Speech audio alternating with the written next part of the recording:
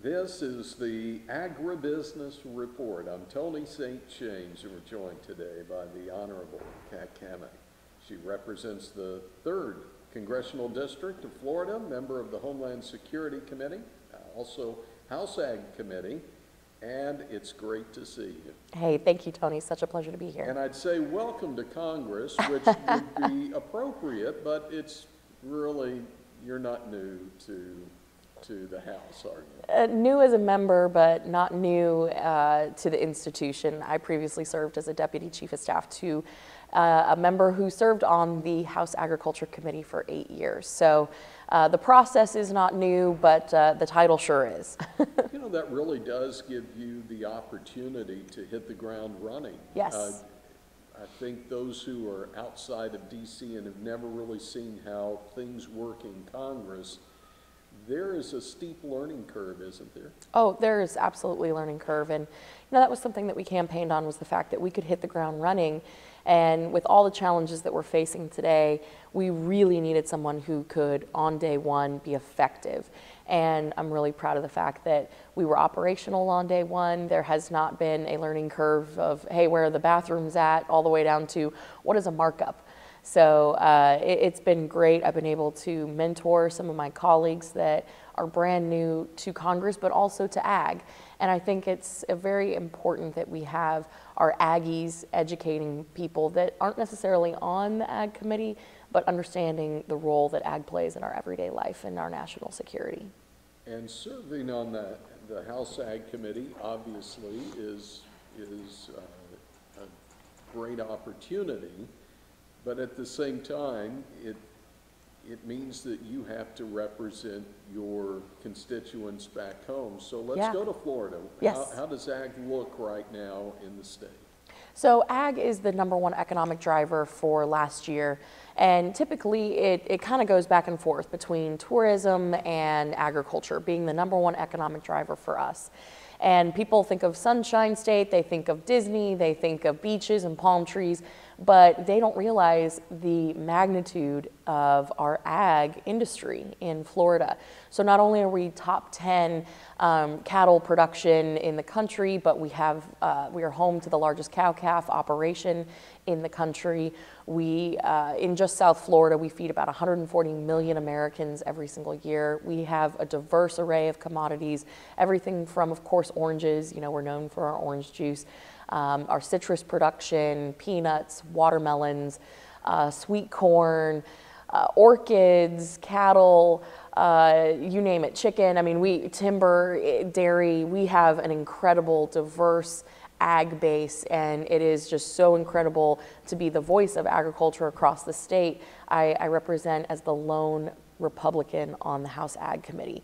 And for such a large production state, it's kind of shocking. So I have my work cut out for me for sure. Now, you mentioned, I think dairy, is this National Dairy Month?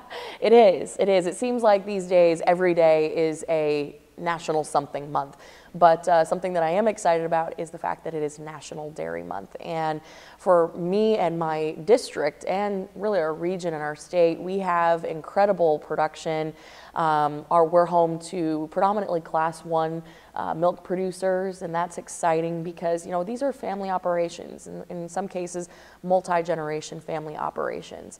And let's be honest, the dairy and milk program, when it comes to talking about that in the Farm Bill, it can get very complicated. But the short of it is that we in Congress have a real role to play in ensuring that our family operations will be able to continue for the next generation and will have an equal and fair playing field in which they can produce. So Dairy Month is important because, you know, we've seen a lot of new products enter the marketplace. You know, I think almond milk is is starting to get up there, but I don't think that when it comes to the production of a safe and efficient and cost-effective product, milk couldn't be any better. So really proud to represent such an incredible dairymen and women across the state of Florida and really the country. We think back to some work that was being done by the U.S. Trade Representative last year in working a deal with China. Yeah. And there seemed to be a breakthrough that was revealed, and it involved dairy. And I just wonder how important, not necessarily that we're exporting all of our dairy products out of Florida, but it does bring up the interesting point. How important is that port infrastructure? Because you do have few ports. Oh, in Florida we sure do. You know, in Florida alone we are home to 14 ports, 23 military installations, and one of the ports that I work extensively with is Jack's Port, which is the largest roll-on, roll-off capable port in the eastern seaboard. Now, the thing that's also unique to Jack's Port, it is the furthest western port on the eastern coast. It's actually in line with Ohio. A lot of people don't realize that. And what's interesting is about 45% of the goods and services, or goods that come through the port are actually going out of the port. And that's important for our producers because we as Americans produce such an incredibly efficient, safe food supply and a variety of different commodities. It's important that we have markets overseas that we can export to. And so the ports that we have, be it Miami, be it Tampa, Canaveral, Jack's Port, you name it, we are doing everything that we can to make sure that the port infrastructure is there to accommodate these new Supermax ships that are coming through. In the case of Jack's Port, we're dredging down to 47 feet. And we are ahead of schedule and under budget, which in government that never happens, ever. And so the fact that we are so far ahead on completion, looking at the end of next year to be able to accommodate these Super Panamax ships and then fill them up and send them back out filled of containers with our goods from American producers is something that I'm very excited about. So good to see you again. Yeah. Congratulations. Thanks for your service, and we wish you the best. Thank you so much. Appreciate it. Again, it's the Honorable Cammack representing the 3rd Congressional District of Florida on today's Agribusiness Report.